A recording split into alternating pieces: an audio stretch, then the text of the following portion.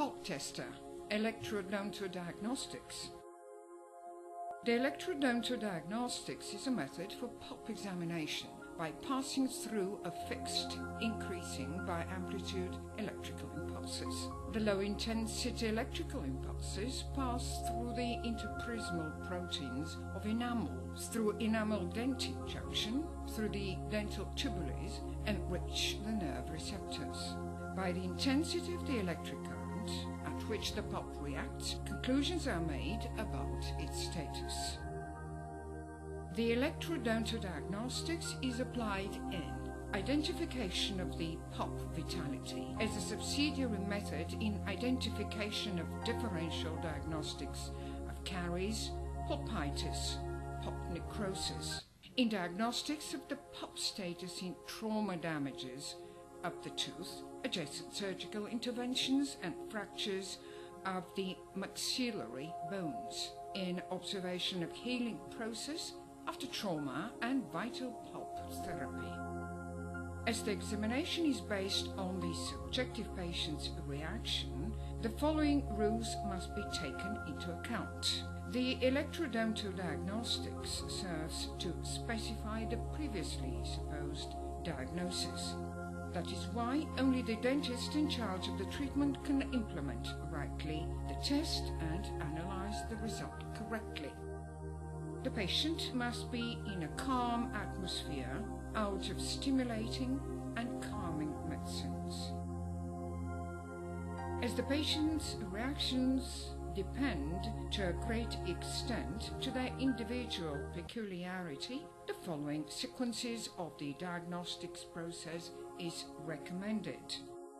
A control measurement of a symmetrical vital tooth or a tooth of the same group is performed firstly to determine the normal reaction of a patient. After that is performed the Electrodontodiagnostics for the tooth we are concerned with. The results from investigation are compared with the results of symmetrical intact tooth. The interpretation of the results is conformed to the values described in the user manual. The place where the electrode contacts with the teeth, the so-called sensitive point, is exceptionally important for the correct diagnostics. For the incisors and canines, the sensitive point is in the middle of the cutting edge. For premolars, the vestibular tubercle, and for the molars, the mesiovestibular tubercle. Most frequently, the electrodontodiagnostic results are compared with X-ray examination. In this way, the visual information about the tooth status is complemented by pulp vitality examination. In our case, with a woman patient, it is necessary to make differential diagnostics between caries profunda and pulpitis chronica ulcerosus or necrosis pulpae. The measured and controlled teeth are cleaned and dried. The device is then turned on. The passive electrode is placed in the patient's right hand. She is instructed to press the button on the first sense of irritation.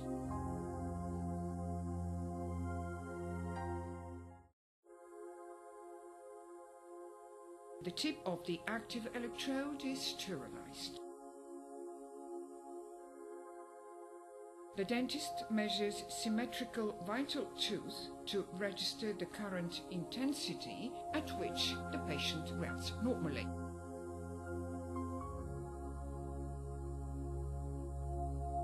The tip for examination is placed upon the tubercle of the examined tooth and is then lightly pressed. The dentist keeps pushing the button located upon the appliance handle.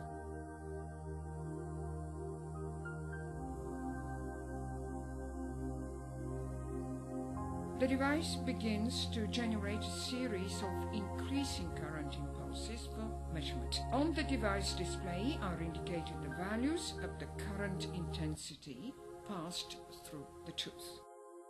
The patient pushes the button at the first irritation sensation. The device stops the transmission of impulses, indicates on the display the value of the past current, which has coasted the limit irritation, and announces the results to the dentist. Examination results give opportunity for diagnosis specification and treatment plan determination.